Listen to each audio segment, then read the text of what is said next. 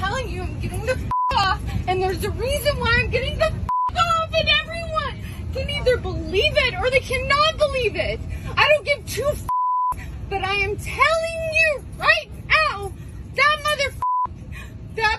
back there is not real. And you can sit on this plane and you can die with them or not. I'm not going to. Someone else before she really started getting frantic, like was paying attention to this, but that makes sense. It was like a normal flight. This was after putting all the luggage away. We'd been on the plane for a little bit. It was before the flight attendant came over and gave the little spiel. And what I remember is she was having like a full-blown conversation with this dude in the hoodie. I'll call him the hoodie guy. She was having a full-blown conversation with hoodie guy.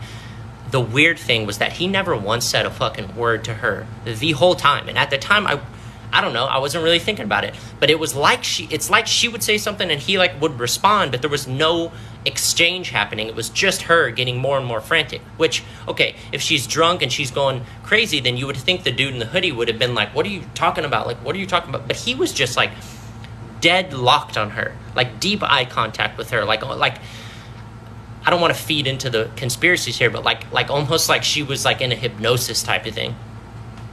And she started getting more and more frantic to the point where then people started kind of noticing. Flight attendant came over, tried to calm her down, like, what's going on? She sat back down, but she kept looking over at this dude in the hoodie, and finally she was like done with it. And that's like when I really started paying attention, like, okay, what the fuck is going on? And that's when she was like, I can't do this. She started getting up. She started walking up to the front.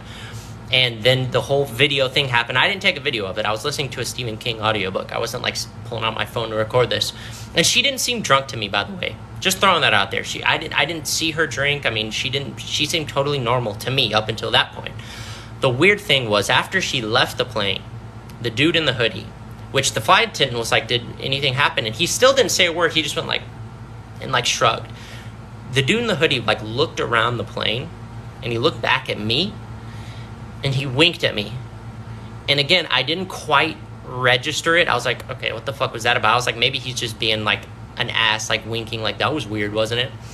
But now that I look back, I realized that when he winked at me, and it was his left eye looking back at me, it didn't wink like this. It winked like this.